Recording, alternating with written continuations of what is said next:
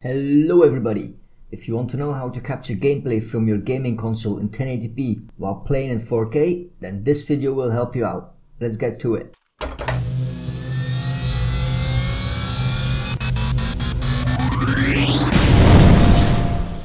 Alright, so I'll briefly go over my old setup. This will probably look very similar to what you guys was running.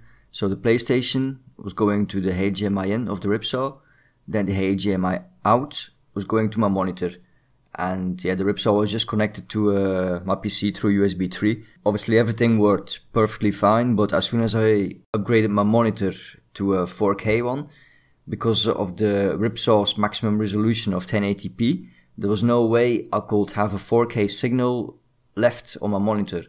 So as soon as I connect my 4K monitor to the ripsaw, it couldn't handle the signal. So what was happening was the resolution of the monitor automatically gets downscaled to 1080p. So when I looked online for solutions, most things that came up were either for not to use a capture device at all, so basically just use the ps4 shareplay feature, but that's too limited for me. Another option will be to go for a 4K capture device, but seeing the current price of these things, it's not something I'm willing to pay for. And also taking in mind, capturing in 4K is a whole totally different beast. It's going to take a lot more resources from my PC, a lot more processor power, a lot more hard drive space, and that's just something I'm not willing to do at this point. So then I ended up looking into 4K HDMI splitters and downscalers, and that brings us to my new setup. As you can see, my PlayStation 4 is now connected to a 4K HDMI splitter. This will take the signal from the source and put it into multiple displays. It's very important when looking for a splitter that it's got EDID, which stands for Extended Display Identification Data. Simply explained, it allows devices, for example a splitter, to learn what the connected devices are capable of.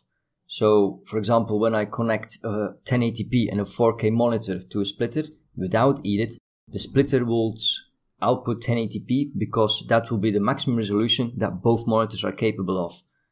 A splitter with EDID will be able to learn the maximum resolution for both displays and output them accordingly.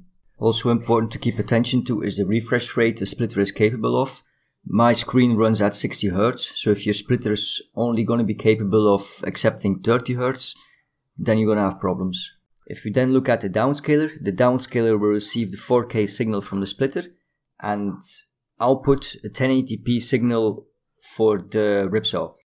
Now, since the splitter has got EDID, there's no problem for the second output of the splitter to be in 4K, and that signal will go to the monitor. When I was looking for splitters and downscalers, I had a lot of problems because most of the ones I found were only capable of a refresh rate of 30 Hz, and yeah, obviously that wasn't suitable for me. Also, a lot of them were very expensive. Eventually, I ended up on the website from Clear Vision Systems based in the UK. I rang them up for advice about my situation, and it was very helpful. They've offered a very reasonable price solution for my problem, and I could nothing else but recommend them highly. So hopefully this video helped you out. I'll leave all the details in the description. If you have any questions or feedback, make sure to leave them in the comments. And if you liked the video, don't forget to leave a like and subscribe to the channel. Ciao ciao.